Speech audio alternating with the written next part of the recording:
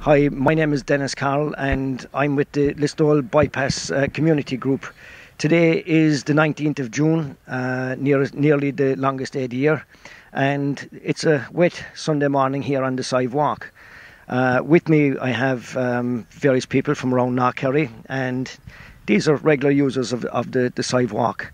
Now we've just come right up here as far as the bog, and where we're standing, this will be the end of the sidewalk and where this road that is being proposed will finish.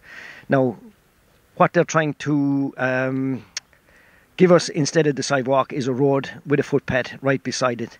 We've just come up through the sidewalk here. On the way up, all we could hear was birds and the dogs, and just the sound of these people walking.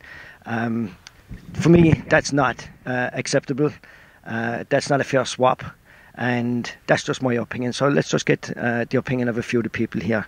Kathy, you're new to Listowel. Oh, sure. And have you done the sidewalk before? No, this is my first day doing the sidewalk. I was willing to come out on this rainy but soft day. This is wonderful. I mean, this is why I came to Ireland, for this kind of stuff. This is County Kerry. This is one of the most beautiful green spots in the world. You've already got the walk here. Just what can we do to make this better for people, make it easier for more people to use? This is gorgeous, and this is the way of the future. I really would like to see this just coming along. Thanks, Denis. Well, tourism has been identified as the way forward for North Kerry. We already have this amenity. It's a natural amenity. All it needs is a hard surface put down it, and here presto, we have ourselves a walkway which will compete with the walkway in Mayo. Now, it's already proven in Mayo that 200,000 people a year are using that walkway. So this trail that we have here goes all the way out to Phoenix, which is roughly 26 miles. Again, the walkers that use the walkway don't want to be walking on roads and footpaths.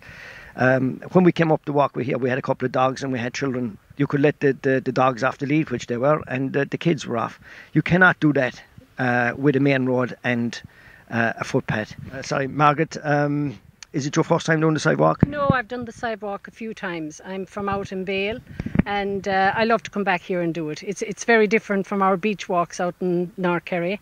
You know, all I can say is it's lovely. It's peaceful. It's free. Don't let it go. Don't lose it. We love it here. Thanks. The local secondary school is just on the other side of the end of the walk. Now, the powers that be, they're already telling us that diabetes is one of the major problems facing this country. Trying to get kids active is difficult at the best of times, and the local secondary school are getting kids to come up here and they let them down the Sive Walk. Now, before they did the end of the walk, where they put a footpath to join the other footpath, a distance of a mere 5 yards. I had to go down there every morning that the kids came down here just to make sure that they were able to get back onto the footpath safely. Now they're after doing the footpath, so the kids have no problem. They can come in here, go down, get back on their footpath, and everything is in order.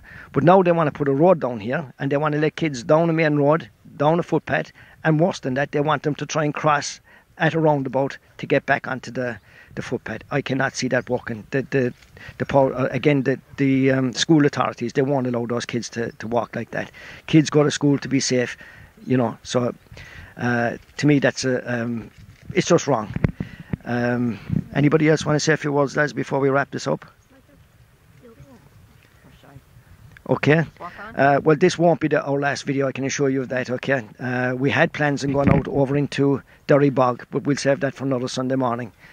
I'd like to thank Dean Harris for doing the photography for me today, and again to all these people that came out on a wet Sunday morning. Thanks very much.